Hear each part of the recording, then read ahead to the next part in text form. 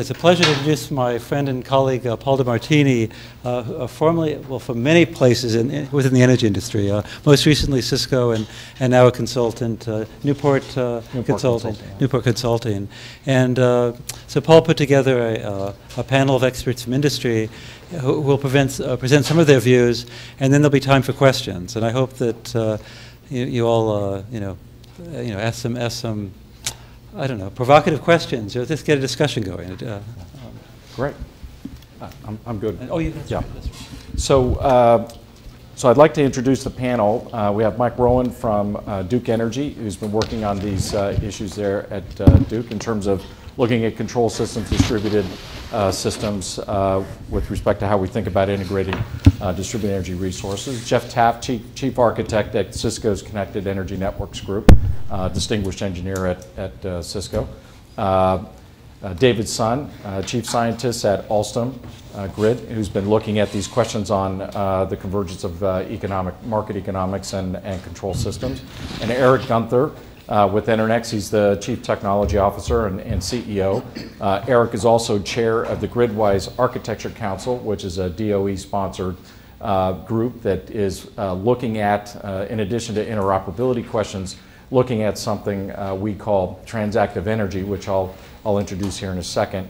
And in addition to the consulting work I do, I'm also a member of the Gridwise Architecture Council and also affiliated with Caltech. So I've been also looking at these questions. So as an introduction, I thought I'd tee up at least what at the Gridwise Architecture Council, which is comprised of a variety of different stakeholders within the industry, thinking about these questions and considerations, which I think will then tee up the various panel member conversation. So the first from at least a Gridwise Architecture Council perspective, what we've been looking at is very much what has been talked about this morning, which is this convergence of both the economic side, the market economic side, valuation and signaling of economic values to distributed resources in a way that is able to integrate these resources from the customer, the distributed resources. And we look at that very broadly, so it's not just distributed generation, but also potentially storage of any type, to Sean's point. So that includes building automation and control, industrial automation control, and home energy management, as well as electric vehicle and any responsive demand, how that might shape up. So we're trying to look at these questions. We have an architectural framework that was developed some years ago that was started as a framing for the thoughts around interoperability. And this stack starts up at the economic regulatory policy, business objectives, business procedures, business content, semantic understanding, syntactic interoperability, network interoperability, and basic connectivity. A way to think about it in the context of transactive energy are market designs, business models and pricing schemes, transactive controls. This could also be contracting mechanisms as well, and then cyber-physical infrastructure. So trying to think across those in a way to think about how we integrate all this. We also very much are focused on these questions that have been raised this morning. I think John highlighted, which is on one dimension, we're dealing with very much sort of spatial issues in terms of how do we think about coordination of various resources across different geospatial considerations, as well as time dimensions. This time dimension is a real challenge because of the number of order of magnitude across this that we try to coordinate in the electric power system. And as we move away from just a reliance on reserves and move more towards the integration of all these resources, this becomes really important to understand on both of these the implications of trying to do that. The geospatial, sometimes we think about from transmission as across a region, as Bill had mentioned today, but the other dimension that isn't often talked about is the coordination as we think about going forward, not just horizontally, but also vertically, and the integration and how we think about the interplay between the customer, the distribution system, and the bulk power system, because that dimension also comes into play. The other thing which, although we talk about often in the smart grid, and Bill, you mentioned this morning, is often the cyber network and the electric network. And sometimes transactive energy tends to focus on the energy markets and the electric network, and by extension, the customer. But the other piece that Jeff and I have been talking about for some time, which is the emerging role that the social networks will start to play into this mix, which actually has a whole nother dimension to these ideas of what does collaborative mean, because that can be a beneficial collaborative, but can also be a not so beneficial collaborative in terms of how that might happen. So also understanding how we think about the engagement of the customer on that basis as well.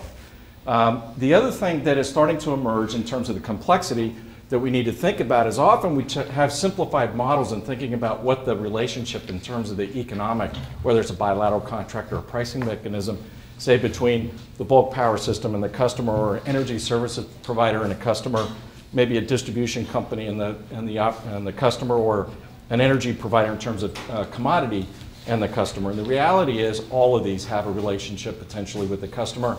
And there's a good example in Texas that Encore is showing that as they're starting to implement some of the systems there to take advantage of this opportunity, they're actually having to try and sort out all these relationships, because each one of these has an economic optimization, including the customer's own, that has to potentially try and tap into the same resource. So how do we think about a scheme that can resolve all that too, as if it wasn't already complicated? So in simple form, we are trying to do both the engineering and the economic, as John was pointing out, in a way that deals with markets, handles the grid operation piece, we're not going to ignore Kirchhoff, but also the customer dimension. And do it in a way that tries to organize that, but also allows for sort of self-optimization at multiple levels. We are also recognizing that there are various values that could be derived from distributed resources over different time dimensions, the different layers from generation, transmission, distribution, the end consumer, that are available. Not all are available today in terms of exposed, in terms of being able to be monetized, but there are greater value than just at the bulk power system. So with that, I'll turn it over to David Sun to kick us off. Thank you, Paul. Do I advance on this? This mouse is connected, or? Yeah, I'll just pull up the deck. Hello, I'm David Sun. I'm very happy to be here to be a wake-up alarm clock for after dinner nap. So I'll try to be loud and hopefully not too provocative. I'm trained as engineer, a power engineer, so control and economist, and now I have a power engineer.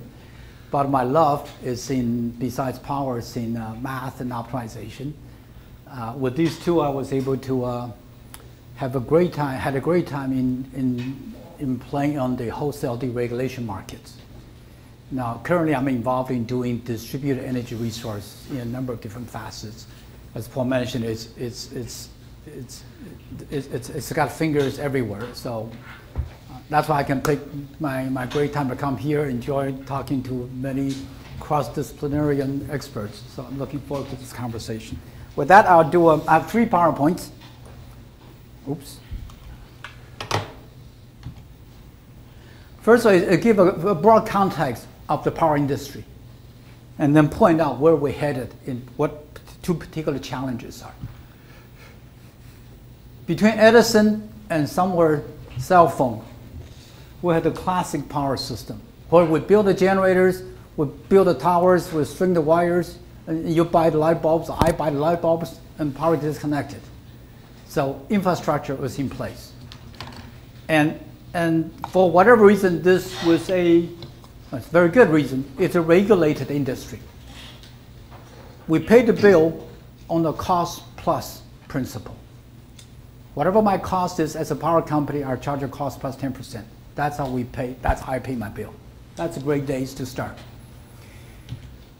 And then in the mid-90s, there's a fundamental change to our industry where restructuring took place, much like the truck industry, much like the telecom. But the power came in also. There is 1 or 2 industries behind power yet, I won't mention them. But we're probably pretty late in coming to this restructured business model. And there, restructuring did not take everywhere. It happened only at the wholesale level, for a number of reasons I won't go into today. But the fundamental impact of that is it moved from a cost-based to a price-based. It says, I no longer have the right to do everything as a vertically integrated utility. I'm obligated as a utility to provide wire services, but it's a common carrier service. Anyone can plug in fairly. So first of all, we let the big units come in, big wholesale players come in.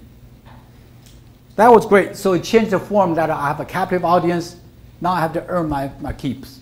I got to compete. Now we're in this smart grid arena. It took that step one step further. It is now power to the people. Not just wholesale, there are other pieces coming in. Smart occurs not only at the top of the utility control room. Smart occurs in my fridge, in the wired devices that can make the line transmission look like 50 miles or 100 miles at the snap of a finger. Well, these are smart pieces, right? They're coming in. But the key thing is they're getting smarts, and they're getting many. So the challenge we face today with my next two slides, one is, why would I pay for that smart device? And two, if that money does make sense to be spent, there will be a whole bunch of them. What do we do with a whole bunch of them? These are the two questions. Does it make business sense? And how do we manage them? So does it make business sense? This sounds a bit small. So these are the revenues that people talk about. Why would you invest in a battery, for example? How do you expect to get paid? All right, we list out these things that people know. You can read on your own. But what I also want to add here is, look at these categories. You go to the internet, you say, how much do I get paid? Let's imagine I'm buying 1 megawatt, which is a pretty good battery, but it's nothing compared with the power plant. 1 megawatt class, a lithium ion runs 4 megawatt hours, right? Roughly figure $1 to $2 per watt. So it's a $1 to $2 million investment for lithium ion. And you figure out how many years that would take. It lasts, not 40 years, all right? I'll leave you to guess how many years, but it's shorter. So in that, with a $1 million investment, among these categories, I can take in $187,000 a year. And that's pretty optimistic. All right, so why should I invest? The investment revenues we know, investment venues we know today, the financial revenues are known here. And these numbers are fairly, I won't actually read it, but they're making an assumption, but it's reasonable. The story says here, if that's all the money I'm going to get, I will not invest. So one of our challenges is figure out how to make this investment worthwhile. We all believe in green stuff. We all believe in having good battery backup in my house when the power goes out, I'm covered. How expensive is it? Are we prepared to pay for it? Now suppose I'm prepared to pay for it. Then there will be 1 million of them little suckers. How do we run them? It leads to a new paradigm, a multi-tier business paradigm. The big ISOs in the US today runs 100 gigawatts, 100 plus gigawatts. One nuclear plant's 1 gigawatt. One nuclear unit is 1 gigawatt. So it's a pretty good size. And running 1,000 of these large generators is pretty hard. Every 5 minutes, we send a signal out. In fact, every 2 seconds, we send a signal out to keep it 60 hertz. All right? So this is doable. It's not science fiction. People get challenged. How can you pick Bob instead of John? You better go back and defend to the SEC. Why you did that? And this is doable. Technology exists today. It's happening at the RTOs, but only for wholesale. Now, when you look at 1,000 gigawatt, I mean, 1,000 megawatt, 1 gigawatt, think about how many light bulbs, right? So we have to manage that, and the only way to manage that is tiered through a hierarchical control. That's part of the subject today. So how do we do that? I don't mean technology-wise, but a business framework.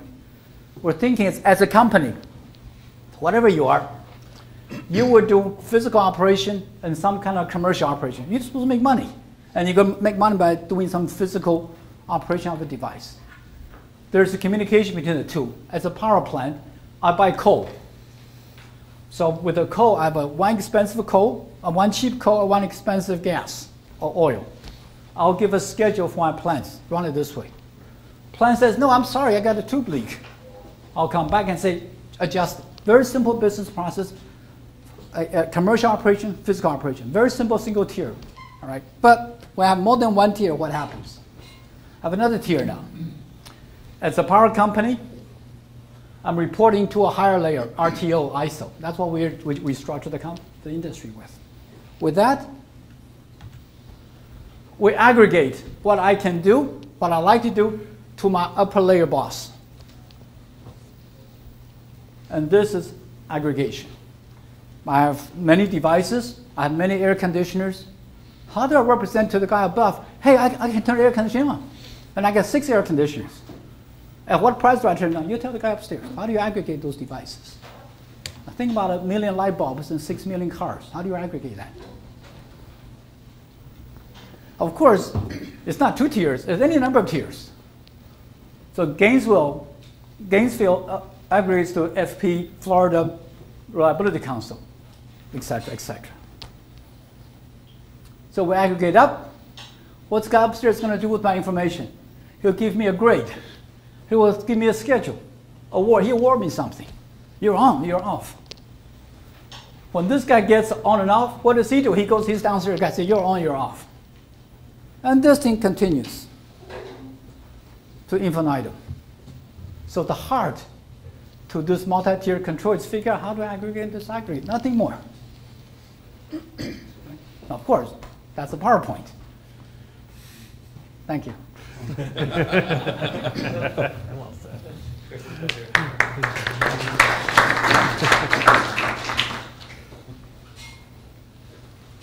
Jeff?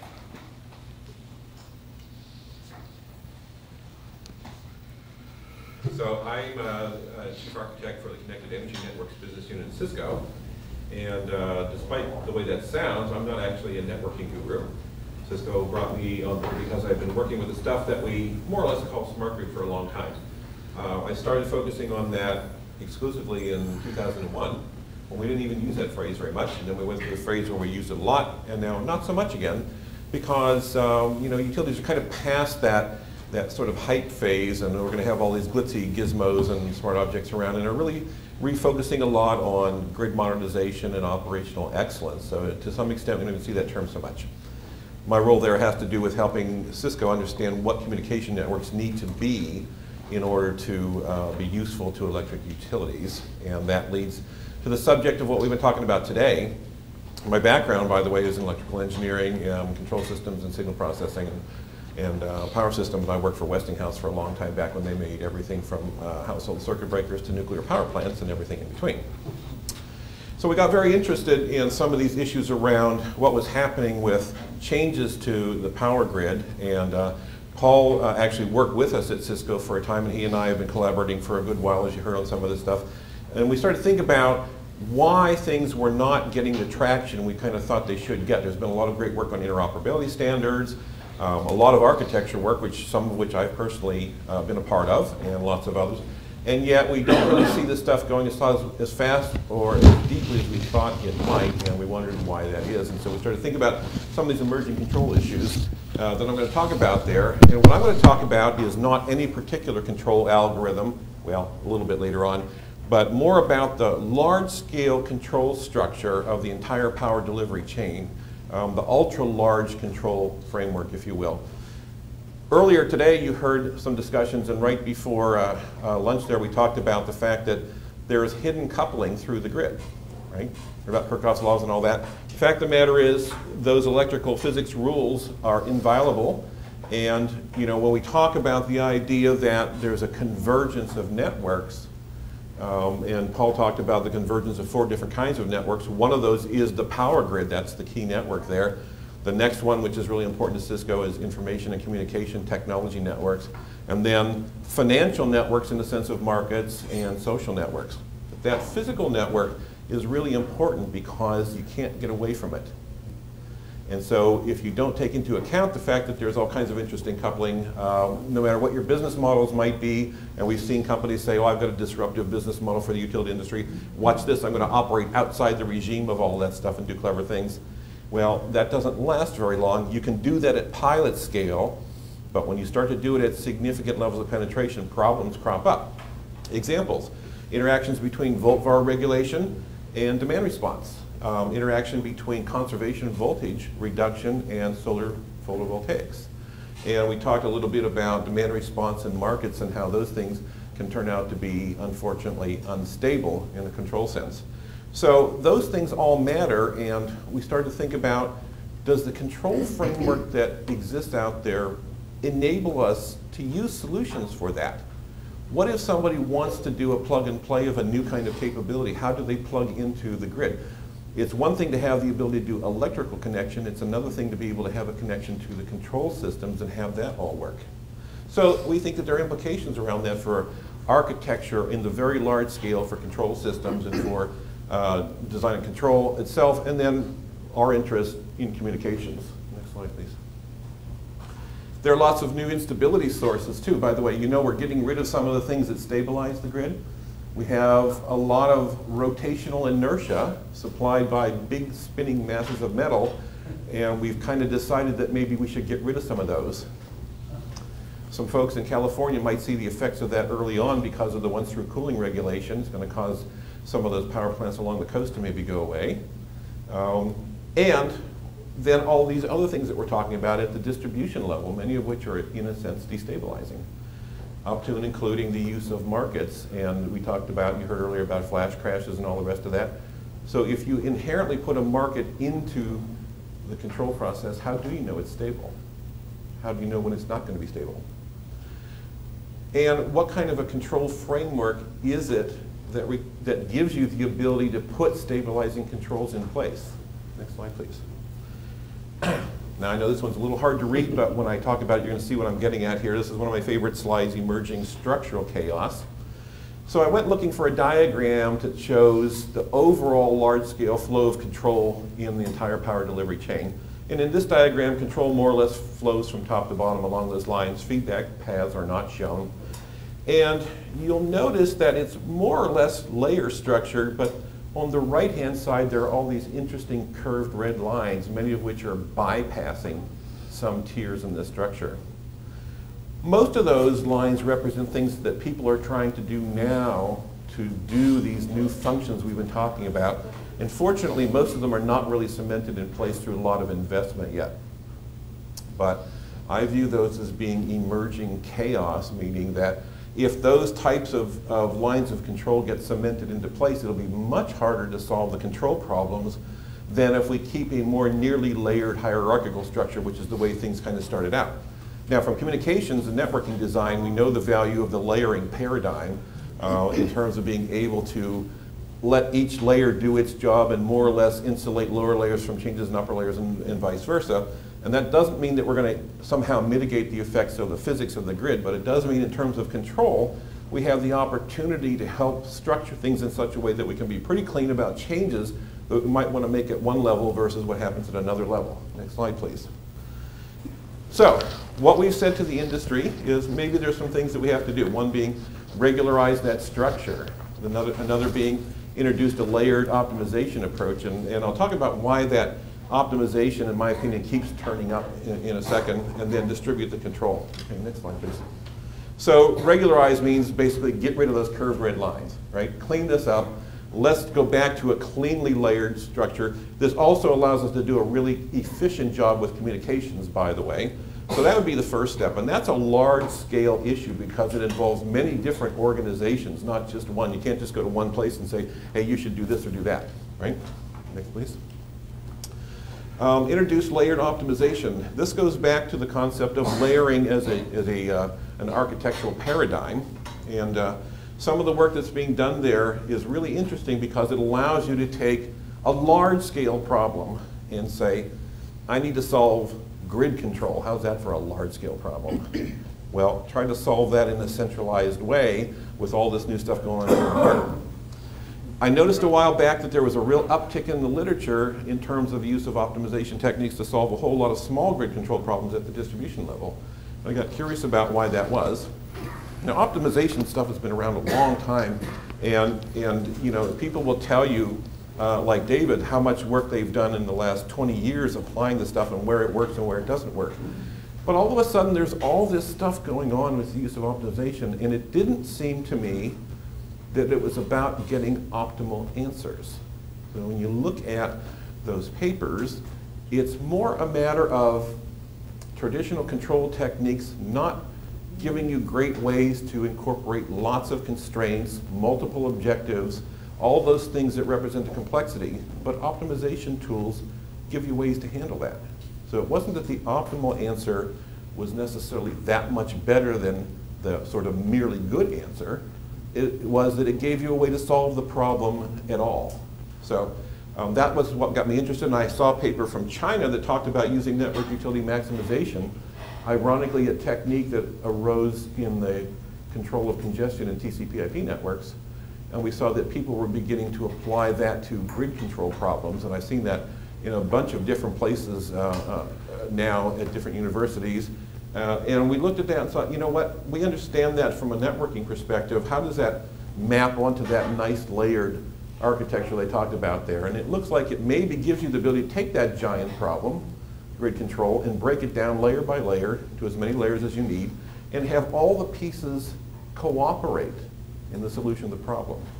And that's, I think, the important thing there is cooperate, and yet at each level, the control, the optimization can be selfish in the sense of wanting to use its own criteria, wanting to use its own goals, and yet within the bounds set for it by the layers around it. The interesting thing about this technique when you break it down is that the way that these problems are synchronized is through one of two things: exchange of resources or exchange of prices. Right? So it tends to align with some of the things that people are thinking about in terms of transactive energy, for example. Okay. So the idea there then is to take that approach and fit it to a distributed model, fit it to that hierarchy that we talked about.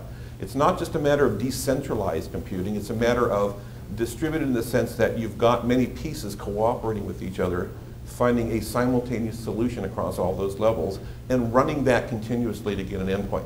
So we started to talk to the industry about that, and again, our interest is in what does that mean for networking requirements, but in general, I think this is one of the things that will help stimulate the conversation, and I'm going to stop right there.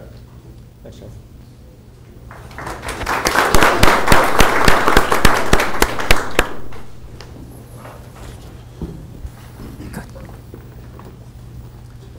Dave, I'm going to do you one better. Instead of your 3 slides, I'm going to have 0 slides.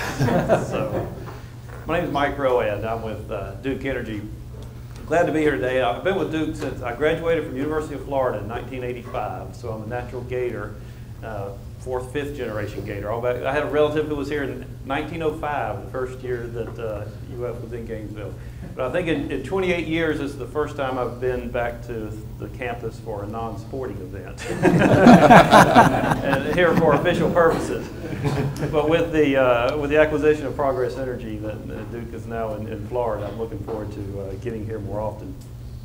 I'd like to just make a few comments from a utility perspective. I'm not going to use any talk technical in terms of the optimization and the resources, but I just want to make some observations about what is going on in the utility industry to see how it fits in with the conversation we're having at this event. At its core, the issue that's happening is over 100 years, the utility industry was built around centralized power plants, one-way flow of electricity, very limited data exchange, and customers metering that and paying their bill. And that's what we've been doing for close to 100 years. The core issue is now we're moving from this centralized schematic or view of the grid to a distributed generation. Instead of all the electricity coming from centralized power plants the utility owns, what happens when all these distributed generation, whether it's customer PV or whether it's smaller distributed generation that maybe even we own, customer generation of different sorts, fuel cells, micro CHP, any number of technologies, what happens now when that model changes? And it's not just an engineering standpoint. It's not just, now what do we do from engineering? It's operations. What happens with our fuse sizing? Now the fuse doesn't blow when you have a fault because you have current fed from a generation source. So you have all these operational issues. You have regulatory issues. Regulations were just not designed for this type of model. And we're really are stressing regulatory paradigms of what a utility means. How do you compensate utilities? Can utilities own things on the customer side of the meter? Instead of putting PV, a customer-owned PV on the roof, maybe it's a utility-owned PV on the roof. But that doesn't work well in a utility, in a regulatory paradigm that we have now. So we're doing some pilots and things like that today. But what about the business model paradigms? You want to start stressing a utility planner, start saying you don't need a nuclear plant in your IRP at some point in the future because we can have advanced demand response, or PV is going to hit grid parity in X year. And now you're going from the hard and fast standpoint of resource planning that we've known to grow and love and trust hard assets in the ground, to having to make IRP decisions based on industry projections. You know, and somebody made the comment earlier about uncertainty and risk is not something the utility industry does well. So we have all that going on, but at its core is this centralized versus distributed architecture of the production of electricity. And also as part of that, we're moving from, historically, generation has followed load. Load does what it does, and we need to manage our generation to follow that load, with maybe some emergency events thrown in there from a DR standpoint. But now as we're looking at distributed generation, especially renewable, wind or solar, now we're saying, all right, wait a minute, how can load follow generation? So from a fundamental premise of generation following load to having to start thinking about load following generation, what does that mean to us? And now you have those different value propositions that get created, you know, from that other slide of 20 different ones. You know, that rapid response to production swings of solar intermittency. Also, that does have value. Now, how do we do that? Do we do it with energy storage? Do we do it with advanced DR? Do we do it with something else? Some other things that are impacting this whole discussion is the fragmentation of the utility industry. I mentioned Duke Energy just acquired Progress Energy, and now the merged company is the largest electric utility in the United States. My response is, big deal. You know, we have 7 million households out of what, 110, 120 million households in this country. So here we are, the biggest player in the electric utility industry in the United States. We have maybe 6% of the market. That's not enough scale to really move things on our own. So this fragmentation of the industry, how do we move forward when we have to get so many people to cooperate? And how we move from a time when this fragmentation of the utility industry, I think to a lot of people that benefited. You know, people like Alstom could sell their product to multiple utilities. You know, as we consolidate, there's one less customer I can sell to. Now Alstom's good and there's more opportunity for, you know, bigger contracts, but still, I would say there's a lot of people that have benefited from this fragmentation. But to get to where the goals of where we're trying to be, this fragmentation is going to be a hindrance. How do we get people a common view? As Duke's trying to create a view of smart grid and implement it, and somebody else is doing a different view, you know, that creates issues. How do we get scale and scope to a standpoint of getting prices down? The fragmentation of regulation. You know, if you were to start with a clean sheet of paper today for the utility industry in the United States, I doubt that you would do it with the number of regulated entities we have. You know, whether it's the 50 states and NERC and CERC and FERC, and you know, you can go on with the different acronyms of people who have an input into the regulation of the utility business. There are, you know, people like the municipal agencies who have different regulation than investor-owned utility, and the co-ops and the REAs have different regulation requirements. So that fragmentation of the industry from regulation and the industry itself is something that impacts our ability to move forward with all these smart grid concepts and infrastructure concepts. And I think what we'll be seeing some very interesting questions being asked. And I'll just give you one example, and then I'll close, and we can go on to the questions. But as an example, you know, maybe the kilowatt hour paradigm needs to change. You know, why do we bill on kilowatt hours? You know, if you think about it, at a residential level, we really don't use those kilowatt hours numbers for operating our system. You know, where there's an aggregated, we don't take your kilowatt hours off your bill and now let's punch those kilowatt hours and now we know how to operate that transformer when you operate the system. It's really not an input. Think of some of the things you pay for now. For a lot of people, the utility bill, electric bill is third or fourth largest bill they pay. They pay more for their phone service, their cell phone service, than for their energy in most parts of the country. How do you pay for your cell phone bill? You pay based on minutes? No, you pay a flat fee. You know, 10 or 15 years ago, your cell phone plan probably, all right, you figured out, all right, I have time of use. I need to wait till 9 o'clock to pay for this bill. And all right, how many minutes am I? And you were doing all kind of things. Where did the market take it from a customer standpoint? Give me a flat bill. That's what I want. How many of you pay for TV based on how many hours of TV you watch? No. So what does the grid look like in the future in terms of the business model that makes sense? You know, as we're talking about in the future, is the utility not so much a deliverer of kilowatt hours as the provider of energy service, the connectivity and the management of the system to enable you to do the things you want to do? So I think there's going to be a lot of questions like that, a lot of paradigm shifts from both a utility operational standpoint, regulatory, legislative, consumer, and it's an interesting time. So that's why there's no easy answers right now. So thank you, and we'll Thanks, Mike.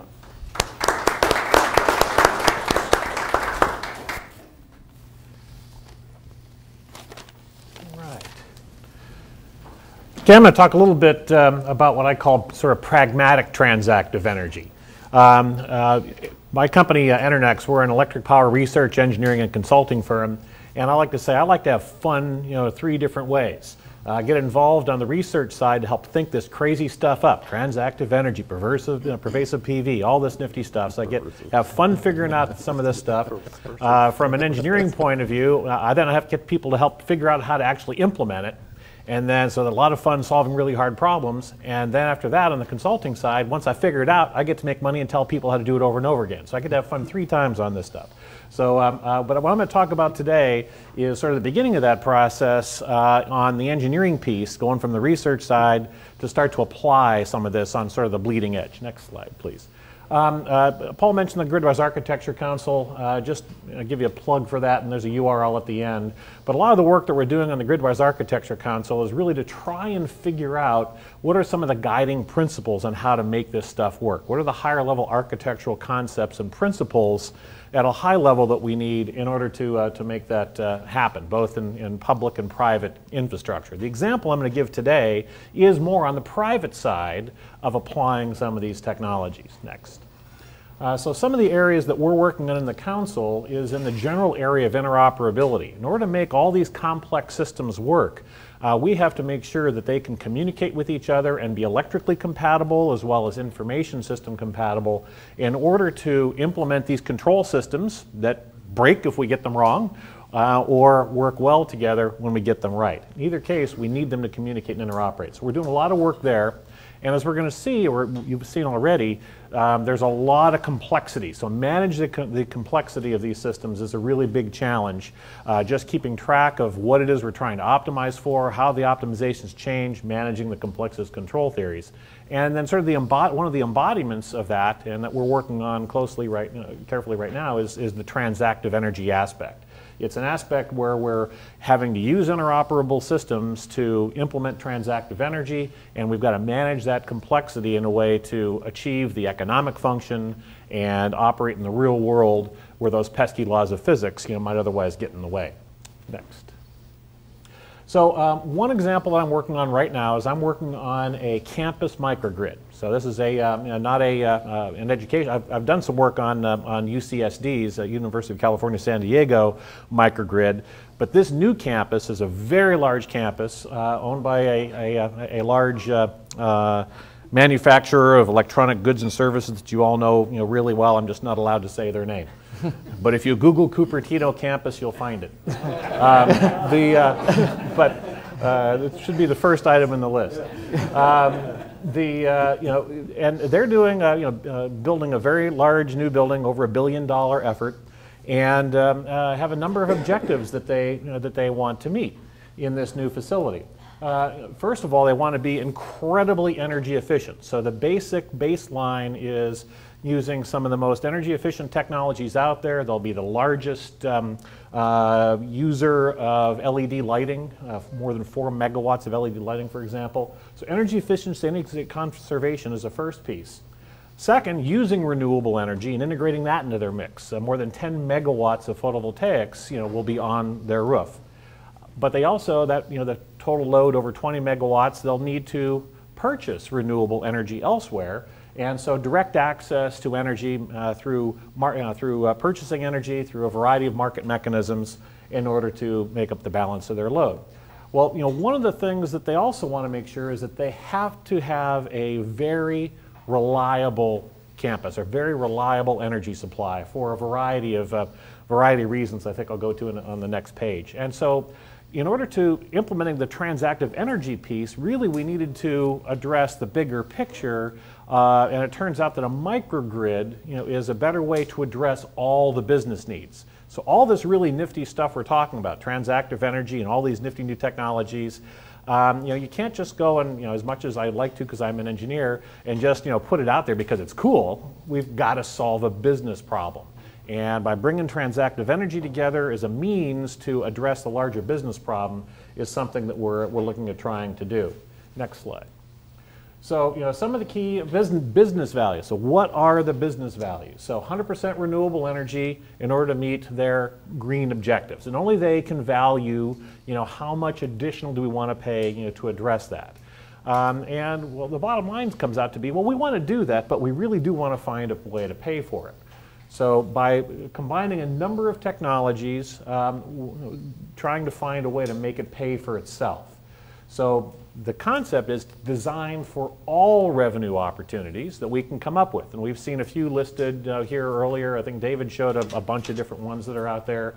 Peak shaving, ancillary services, demand charge management, being able to sell your excess renewable capacity that may be available on the weekend back into the market, and a number of other opportunities.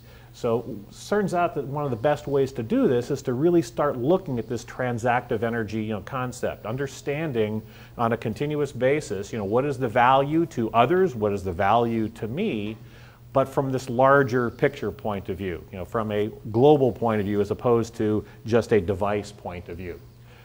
In combination with this, however, we need this extremely high energy supply reliability. Sometimes, a lot of times, that conflicts with some of these other desirements, if you will. Sometimes having that highly reliable supply and a high quality supply that interferes with maximizing getting the most out of our photovoltaic system, for example. So there's a number of things that we have to juggle in order to solve the big picture, the large problem. So when we're talking about optimization, one of the interesting things is we're not optimizing for one thing, we're usually optimizing for multiple things at the same time. Oh, cool, okay, I know how to do that multivariable optimization. Well, the difference is you don't know all the time which thing you're optimizing for when, and it's different stakeholders are changing their mind on a real-time basis about what they want to optimize for. So it makes for a very interesting optimization problem, and control problem. Next slide. The other key issue here, when you get into a real system, when you get outside of some pontification about all these nifty new things we want to do and these simple few block diagrams of a couple of different devices interacting, and you get to have to actually build one of these things, this is the pragmatic part I'm talking about, there's a lot of stuff that matters that you've got to integrate.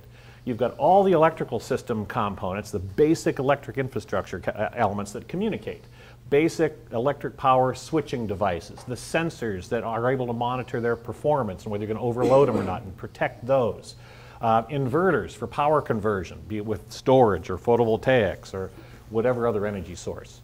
And then, because we need a communications network to make this work together, we've got all the communication devices that we have to communicate and manage. So we've got all those. The generation sources themselves, and then the load control devices, things like building automation systems or individual load control devices. If we're going to do, operate in transactive energy, at times we have to, be able to change the behavior of a device, change the set point on the thermostat, or just turn something on or off, or change its duty cycle. So we have all those devices we have to communicate with. The power conversion devices, the inverters I mentioned earlier, that have attributes of them that we can use for some of the ancillary services, things like VAR control or power quality management, harmonic cancellation, things of that nature. Human interface devices. Humans have to interact with this stuff. Whether or not you really want them to actually directly interact, giving people the illusion that they have control sometimes can be helpful. But status and the like. So we have human interface devices we have to worry about. Loggers, historians, databases, things that we need in order to figure out how we've performed, what we've done, and in facilities like this, being able to optimize how we might change the way things work in the future. And of course, we've got the whole host of both centralized and distributed controllers that are necessary, hopefully working in a well-architected manner without leapfrogging tiers, as Jeff has talked about, to make all this work. Next slide. So with that, there's a lot of concerns. And the biggest part of the concern is many. Any competent engineer can glue a couple of systems together and make it work. So the centralized control model, we've been pretty darn good about doing that. We can glue those things together. We can pretty much organize things in a siloed basis and make it work. But doing so in a way that scales to a lot more devices than we've used to do, make it secure, make it manageable, and guess what? Make the business case is a heck of a lot harder. So we've got all these devices, a whole bunch of physical networks, some of which we know, TCP/IP-based networks, some of which are proprietary. A lot of the building automation world is still proprietary, or some are what I call boutique. Those are, they're standardized, but they're not well known. They're tough to glue together. So we need gateways, and we rely on the performance of those. That adds uncertainty and chaos into things. Lots of different protocols and standards that change over time, and we have to manage. So we got all these points of interoperability we have to manage, and all these points of security vulnerability that come into play.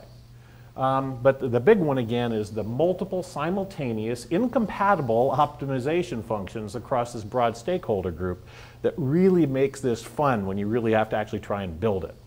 And next slide, please. So anyhow, I just wanted to, we'll leave that. We can talk about it. Just a plug for the Architecture Council. Next slide. If you will, a lot of things that we're talking about, here, the transactive energy. We're going to have the first international conference on transactive energy in Portland, Oregon next year. So I thought I'd put in a plug for that. And if you just Google Gritto's Architecture Council, I thought I had a URL there, but you can find GWAC. So I guess that'll do it for now. Thanks.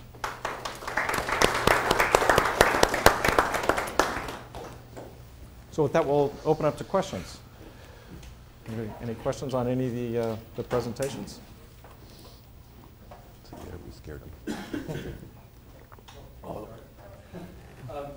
So maybe actually a question to a lot of you. So as maybe a naively optimistic control engineer, I feel like we could do it. I really do feel like if we could, just get our hands on those pool pumps and HVAC systems and some batteries, and I really do feel like we could deal with a lot of the control problems. There'd be some evolution because there's no theory, as John Ledyard pointed out, there's not really a good theory for distributed control, but we've done a great job so far.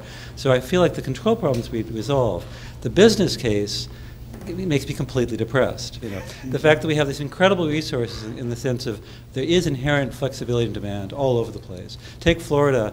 The HVAC systems are incredibly flexible sources of power. The pool pumps, 1 million of them in Florida, incredibly flexible. But there's no business case at all. And is that hopeless? That's my question. Hopefully you can cheer me up. I guess I'll start. If the whole world was engineers, it'd be easy. Right. It would solve this problem, or there wouldn't be a problem to begin with. I like that one. But you're right.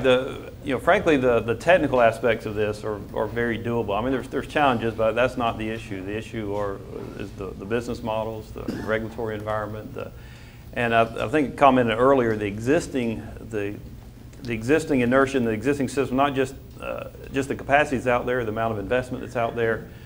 Part of the case is, or if you were building it from scratch, it would be easy to justify, but you've got this inherent, very low cost, high reliable system, and there's no sense of urgency from a general consumer standpoint. I think it's one of the biggest issues to that. So I would say that, building on Mike's point, I think there are two things. One is we need to more clearly recognize the various values that are in the system given that we've set out as policy in most of the United States, at least from a population standpoint, around distributed and renewable energy, that there are these other services that are needed to both help facilitate the market, an efficient market, but also from a grid operational standpoint. But many of those services was on that slide are not yet exposed to be able to monetize, which means that the value of that demand response is maybe only seeing, say, 6 of those services that I had on that chart of 22. So the question is, how do we expose those in a way that both the customer and third parties can monetize, and others in the system can value?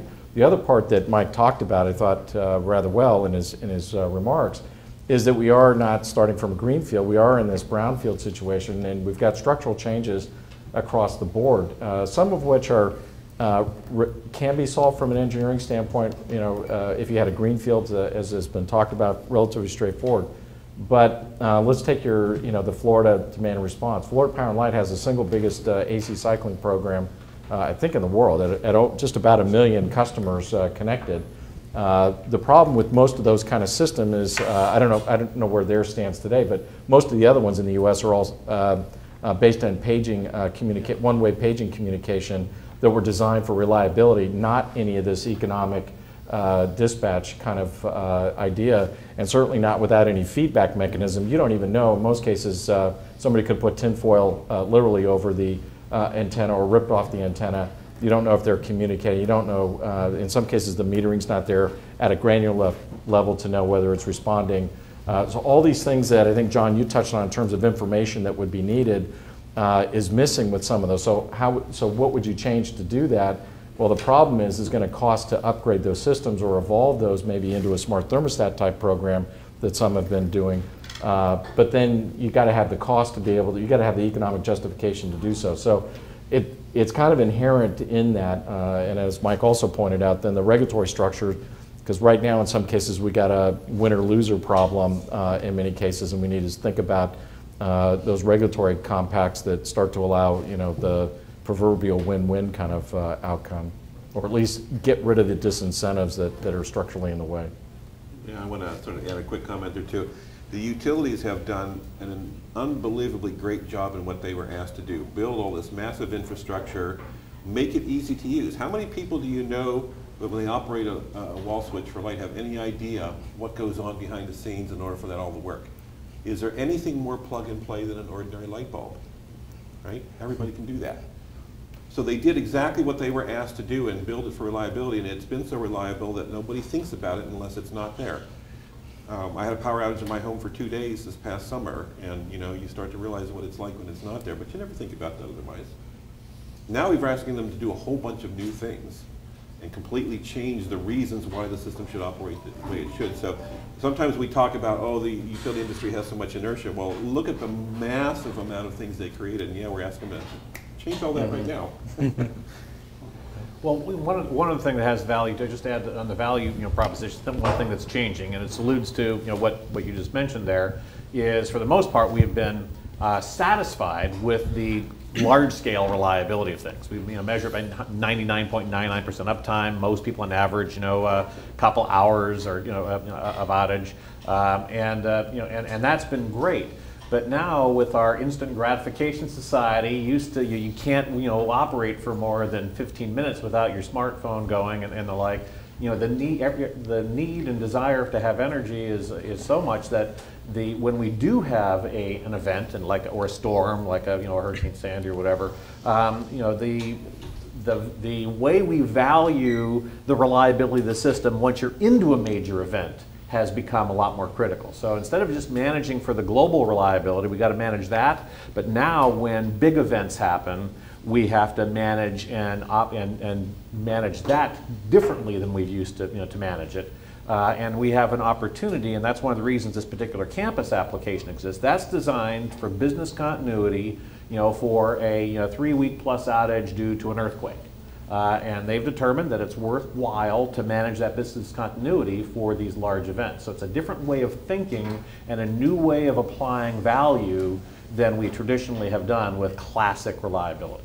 And also the value at a consumer standpoint, it's a little bit of a paradox because they value it more than ever, but then almost place no value of it. More than ever based on Sandy, or as you mentioned, 15 minutes. But in terms of being willing to pay for it, no, it's a right to How much have are it. you willing? Yeah, how much are you willing to pay to have one less outage per year, or how much are you willing to pay for that outage to be, 50 minutes instead of 2 hours? The answer is always 0, but the expectation is there, for when it happens to you. That's a really hard one to fix. That's Stephen, you had a question? So, two comments. One is that you're thinking since 30 years ago, telecommunication, a bunch of telecommunication people asking the same question. I think they do not know the answer. So the communication network and the power network has started around the same time in a very similar structure, and their growth has to have been very similar until about 20 years ago, when the communication network went through an architectural transformation and converged to the IP. And that changes everything. That changes not just the engineering infrastructure, but also the whole industry. The markets, the regulatory structures, had tremendous change. Now, 30 years ago, I don't think anyone would have predicted that. And in fact, the vision that was discussed 30 years ago about telecommunication was very different from the vision we have today, in many respects. And therefore, I think perhaps it would be, if you ask the same question at that time, then the answer would be there's no business case.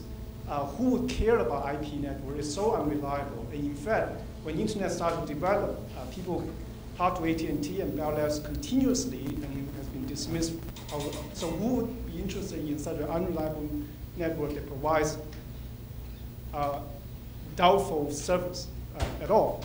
So, and therefore, it would be, so what is the lesson? I think the lesson you said, sometimes we need to move forward before we know all the answer. But the way we move forward is we have to come up with something that would be, I guess, what people call future-proof. So one specific example of that is the one reason IP or the internet has this explosive growth is really its layer architecture, as Jeff talked about and so on. And if you look at the layer architecture, one key feature of that is this IP, which is this hourglass thing that people talked about. And what is significant about IP is extremely simple.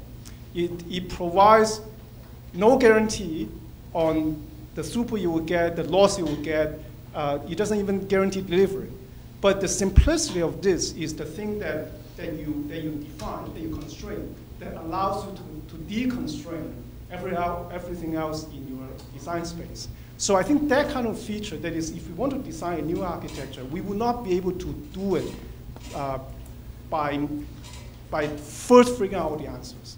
We have to be able to do it without knowing all the answers to it we would like to know, but do it in a way that whatever the answer turns out to be, however things will evolve in the future, that the architecture will define, will be able to adapt, will be able to enhance that.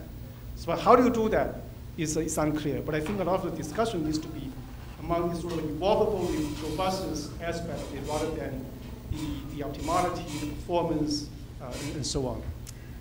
The second comment is on reliability. Again, it is tremendously reliable, amazingly reliable, the power network. But then you ask, as John Ledger mentioned earlier, this 99.9999 thing. I'm sure there are sectors of the society and the industry would need that, but perhaps 90% of the users will not need that. And therefore, if we don't have these differentiated services, it's a tremendous cost to the detriment of the entire system. So I think on the first one, Stephen, it's a really good point. And I think one of the areas that, and it'd be interesting from a regulatory policy, whether the folks here have been discussing this, but they're starting to have, and Mike touched on this, which is, so what is the regulatory framework that allows for the innovation and maybe some experimentation through investment that would lead you to that outcome? Because the telecommunication industry had enough latitude to be able to make some bets when they clearly didn't know what the outcome was. And in talking with a number of the business executives that were involved in those decisions at the time, they did not have business cases that penciled out. They just were making bets, and they made a decision to move in a direction.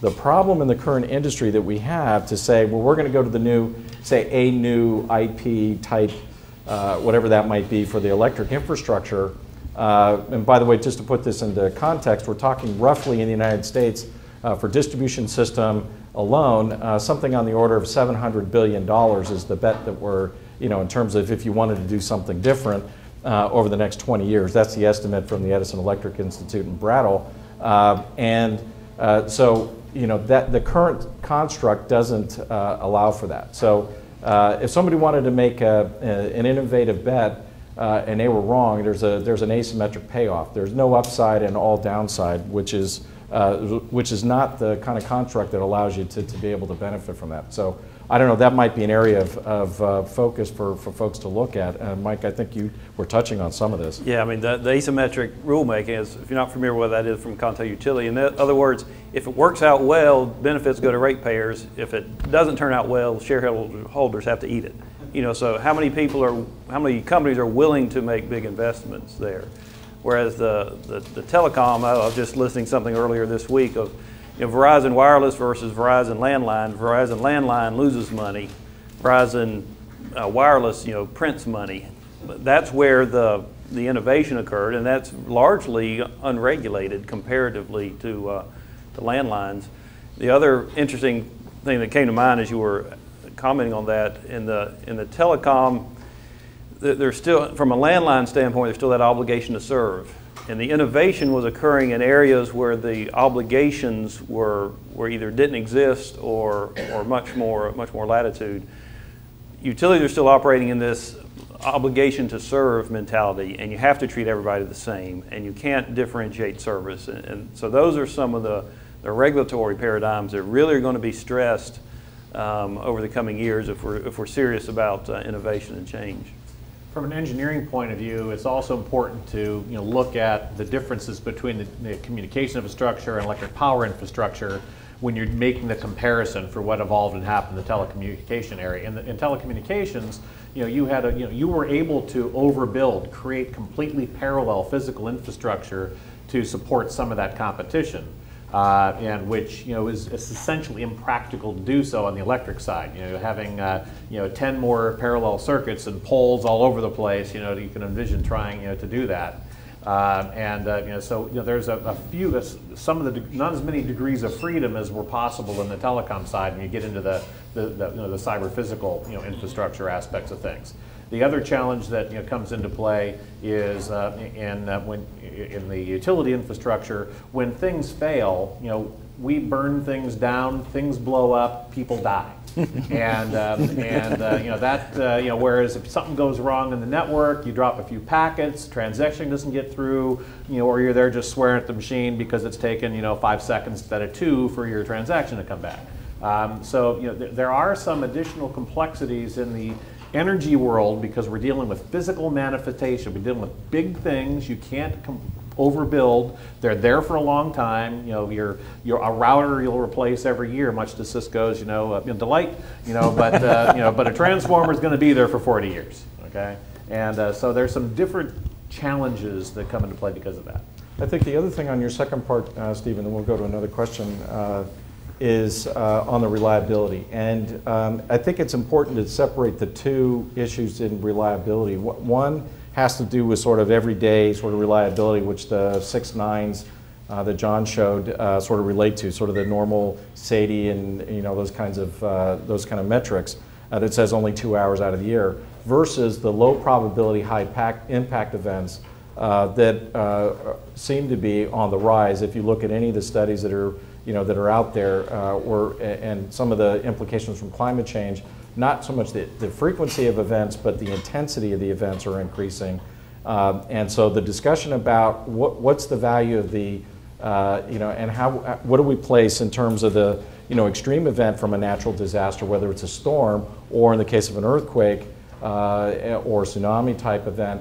How do we think about the system from that standpoint? Because that, from a design standpoint on the system, those are really almost two different considerations. When, in some ways there's some overlap, but there are also these other considerations that come into play. And I think people are only now just trying to get their head around, because the normal sort of, I mean, this is an oversimplification, but the normal sort of expected value type analysis around that, even if you put a big number on, say, a Sandy at how many billion, say 40 billion or whatever the number turns out to be, times the probability of that event, you're going to end up with not enough, would justify doing all that. But that isn't probably the right way to be thinking about it, or maybe not all the value has been taken into account. And this is something that I think we, as an industry, people are starting to really try and get their head around. Yeah. If I could shift discussion a little bit, and I'd like to start to criticize our host, Sean, because the title of the workshop is Interdisciplinary Workshop on Smart Grids Design and Implementation. And it's not truly interdisciplinary because we have here engineers, control people, and economists, but there is one crucial component missing, and this is to represent the customers. It means, I think, to be truly interdisciplinary, we would need social scientists. Yeah. And the reason about it is that what really is new about smart grids is bringing customers into the light, because it's the physical infrastructure, the grid has been around for a long time. Information and control has been around for a long time, but it was just concentrated at the top level, we're bringing it down. But the new element is the customer, because utilities so far couldn't care less about the customer. It was there, they didn't understand them. The whole really new novelty about smart grids is bringing customers. Now, and unfortunately, we have to say that, well, basically, again, John mentioned that this control view, which is give me control and I'll sort out all the problems. Economists say, give me the markets and I'll sort everything. Both are, I think, extremely arrogant because they neglect what really people want. Now, if in all the engineering models and all the technical models which we've seen around, it's always the customer is a black box which will have some inputs and prices, and then there will be behavior. Rubbish. People don't behave like that, and this is so-called rational expectation of the behavior, which has been dismissed in social science. People react to a variety of different ways, and prices are not the most important thing. There are other things. There are hundreds of different social theories which explain people's behavior. So that's why I think if Sean organizes workshop in the future, I would suggest that we really need to ask a social scientist to be around us, sociologists, psychologists, anthropologists, whatever, because this is one thing which we do not understand. I repeat, we are extremely arrogant and ignorant, and we need some knowledge about how people behave. Yes, we're engineers. No, that's, well said. I mean, this is part of the challenge, I think, particularly when we get to this set of questions is, in fact, we were discussing it at a conference earlier this week. Part of the challenge is, in fact, there was a webinar yesterday that was between a combination of the Edison Electric Institute, which represents the investor-owned utilities, and the National Association of Regulatory Utility Commissions, talking about the regulatory framework about rate design to be able to address some of this. And the consumer advocate group that was representing there talking, the challenge is that in many cases some of the consumer advocate groups are not even aware of the issues we're talking about. They're not on their radar screen. And in some cases, the customers yet haven't seen a strong value proposition. And I'll give you a classic example. I mean, we saw a presentation this week from people in Texas. People like to always show Texas as the example of pure competition in the United States, how it's all working well, and customers are engaged, and all this innovation with services that are designed to the customer and all this. And the reality is they've got very little traction going on. And you say, well, why? You would think all this innovation. Well, part of the reason is that many of the people that are trying to sell to them are really coming out of the traditional centralized model that are very commodity oriented. So trying to figure and get their head around the value propositions that that would tap into the social scientists and the behavioral experts, and tapping into people that are very good at marketing, not just using Amway techniques to reduce your churn or get your customer adoption, but really tapping into the value proposition that would compel somebody or interest somebody in doing what you're saying. So that area is really weak in this industry, to your point, and I think we would all do well from more of that input. Yeah, totally agree. Yeah, I totally agree. So there's a huge gap between what we have discussed and what you suggest. There's another gap we haven't talked yet, but that's closer. I think to reach your goal takes many more years. Another gap haven't discussed is the software. So let's look back at the internet, history of internet. Internet IP was invented in the 70s. It was not popular. Nobody used it except scientists. Great ideas, but not useful. When it actually changed the world until web browser and HTTP and HTML. Okay, until these things can reach to the people, normal people, the web browser, your grandma can use it. And why iPad is so popular? Because baby can use it, and grandma can use it. Now, smart grid, we are talking about still at the level of telecom, the optical network level. It's far away from customers yet. So how to make the smart grid usable to the normal users? So that needs a software. So so according to this analogy and observation, I'm thinking whether it's possible to create some software like an app store. It's an app store for smart grid. A customer, they can download an app to manage their home utilities smartly with a little bit policy change. So then with this app store, software vendors, they can create apps. Okay, this is an app to save energy. This is an app to save water. This is an app to serve the customer with a big land, to serve customer with high-profile things. That's the app that makes smart grid close to the customers.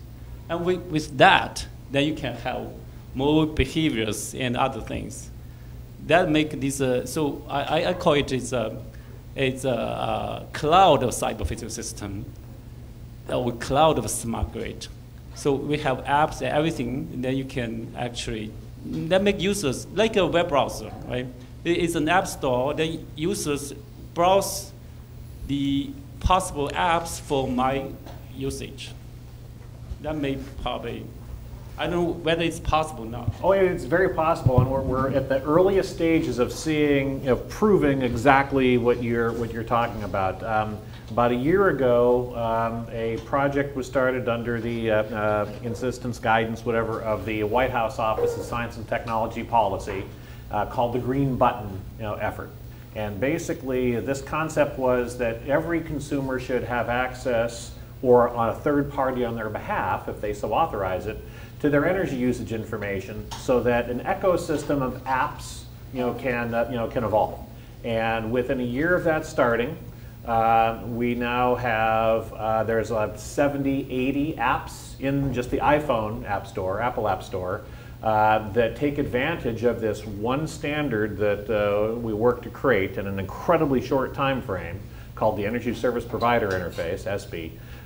And I think we've got like 60 some utilities now that in one way or the other support it, but a core of about 20. And we're seeing where that can happen. The trick is trying to find out what those well-defined points of interoperability are, so that an ecosystem around information-related energy can start to evolve. So there's an experiment, essentially underway in many cases. It was driven in ways that I don't like being driven. Basically, a regulator said you're gonna do this, and then implement, and they will come. Well, I hate when that happens, but it seems to be working reasonably well as an example for this aspect of things. So greenbuttondata.org, go take a look, greenbuttondata.org, and you can see that example. Okay, I'll check it out. So does that mean it only collects data, or does that actually control your smart meter? In this particular scenario, whether you have a smart meter or not, if you happen to have a smart meter that captures interval data and the utility collects that, the utility or their software provider is able to make that information available in a standardized format that then you can give permission to a third party to download and use and make available through a variety of apps. So I think that's this particular narrow application. But just to clarify, that's just to get the access to the consumption that the utility collects. Right. There are already systems, both in the commercial, industrial, and at the residential level, that operate independent of the utility meter to be able to collect information and do analysis and have cloud-based systems to do what you say. In fact, if you take a look at what Verizon has through their offering on their VIOS, so they've got a packaged offering as part of their solution to have an energy management service. AT&T has an offer. ADT, the home security system, has something called Pulse, which allows you to be able to then control your thermostat and get information out of your household. So, over the last couple of years, and particularly this year, we've seen many more third parties as well as this ecosystem build up around the green button data that's available around exactly what you're talking about. And in the commercial industrial, part and parcel, this has been really for 10 years. Since that's mature. Since actually direct access started back in the in the 90s, many people, part of when direct access happened in the United States, many states had a provision to make metering a non-regulatory, monopoly service and opened that up for third parties or to get that information. Now, it hasn't been the cheapest thing, and I know Dave Cathan's been at FERC been working with others to figure out how do we make that information, pulse information, or very short time cycle information, as what John had mentioned, is necessary for some of the kinds of things we want to do as or expose or have value created. But yes, I think we're heading down that road. More can be done, though. Okay, so my understanding is that it's collecting data, right? It's not control or optimize your according to your policy. There are third-party systems for that do that. Third party, they can do that. If I have a solar panel, I have a smart meter, I have a wind turbine, so they can optimize, they can sell my energy to the. There are several third parties. I could use my house as an example, but it's since I'm a geek, it's a bit of a extreme example. But there are lots of third parties out there that can use that information to basically build a home, building or automation system that can act upon energy usage, sensed information, weather information, knowing what the plan is for your PV, and optimize use. You can buy that today. The issue is it a value to? In general, those systems are sold to much the higher income, obviously kind of folks that can afford to do that or have other reasons beside economics to do it. And the other is, just get real practical here, just to give you a sense of it. So you can do some optimization, and most of those systems, particularly if you've got any sort of intermittent resource as part of that mix, you can't operate independently. So you can't manage 100% of your load with those sort of diverse resources on any single site, whether it's a campus environment that Erich was talking about, a military base or whatever, without some other sort of reciprocating engine type resource to balance that out. And also those systems don't interact in a graceful way with the broader electric network on a interconnected system, as we've been talking about all day. That's where these other things start to get more complicated. You can do something like this, and these are great advances, but now how do we start to leverage that across and get benefits across the system from all that? Mike, you mentioned that Duke Energy is a small part of the whole energy system, but in your 7 million houses, you have 100% market share. Right.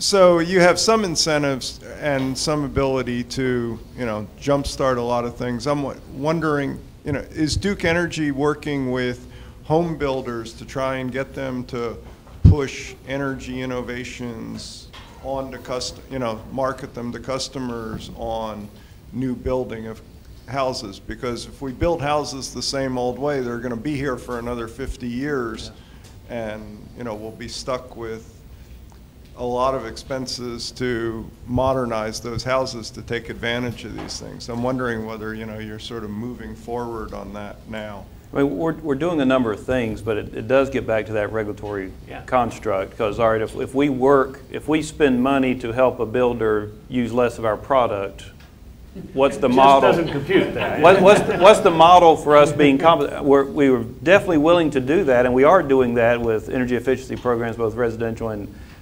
C&I. but that regulatory construct is not there in an innovative enough way to really make that go to another level. The other issue is that customers doing it where customers can participate, but it almost has to be back of mind. The customers don't really want to think about energy. And back to the comment over here, I think back to a focus group we did a number of years ago. And one of the comments from a customer who just has rung with me through the years is, he said, "Energy works for me, I don't work for energy." You know, the purpose that we have electricity is to make our life easier. So having programs that I have to be actively involved in order to do something that's supposed to make that doesn't compute very well. So how do we make things back of mind? I mean, building codes, getting houses built the correct way to begin with, getting systems in place where customers don't have to think about it, very important.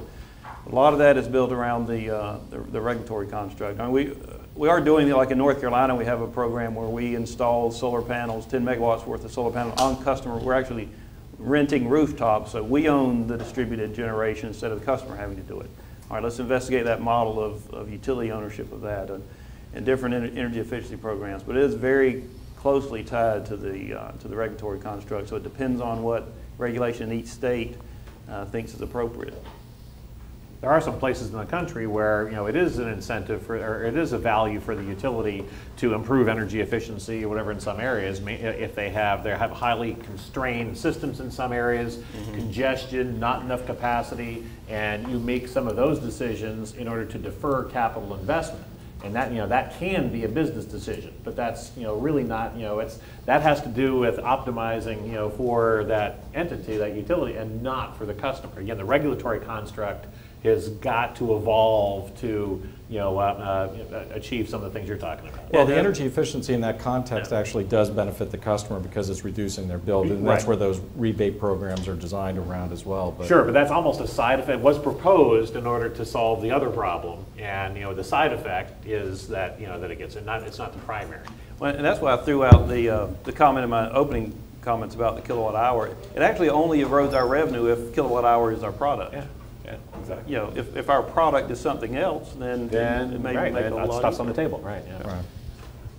The discussion is really going towards what is in there for me as a company, what is the business. Really, smart grids and their design and implementation look like a fantastic engineering challenge, design challenge, for a very vaguely defined objective, because you really talk with people and everyone thinks of a different matter for smart grids, and not necessarily responding to the needs of the people, as you said.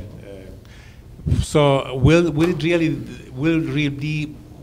be market driven at all or not, or will it be driven by regulation or not? That is the main question for the future. And in relation to that, I have a question for David. He at the end discussed this problem of the functions, how to aggregate and disaggregate functions, and how do you about it? Is it also related to the previous comment, a regulatory question? Is it a control question? What is it?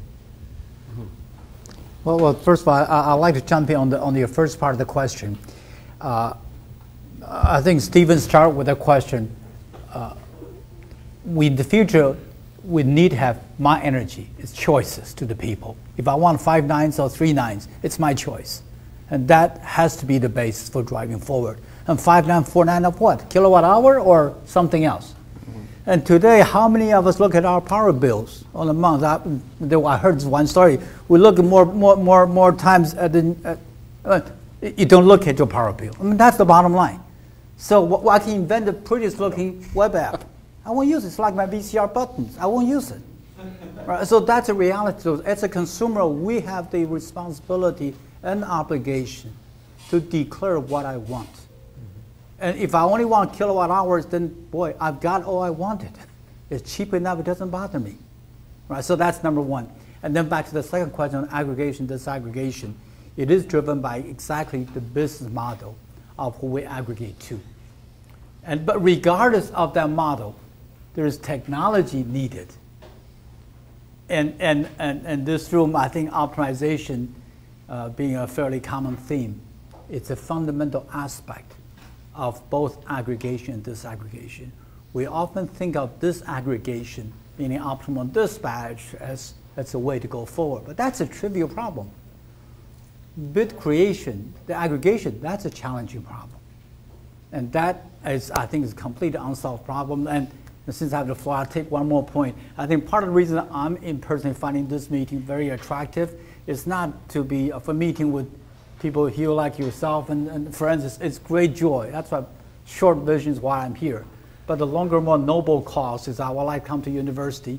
So people will say, I would like to be in the power industry to the students. So the lower back half of the audience, what I'm really going after. Join our industry. We may say this is a hard industry, horribly difficult problem to evolve, but there are so many places we can make change. So please join and tell your friends to join our industry. It's a good recruitment speech. Amen. Yeah. Other question? Nice to hear a positive note. Thank you.